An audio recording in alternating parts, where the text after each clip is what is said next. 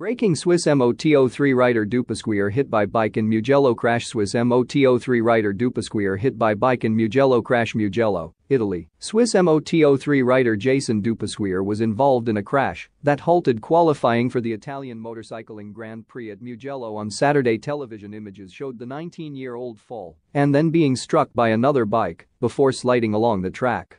Half an hour after the incident, Dupasquier was still out on the circuit, being attended to by medical officers with a helicopter waiting nearby. There was no official confirmation of his condition from organizers. Japanese rider Ayumu Sasaki and Spaniard Jeremy Alcoba were also involved in the accident, which delayed the Moto3 fourth practice.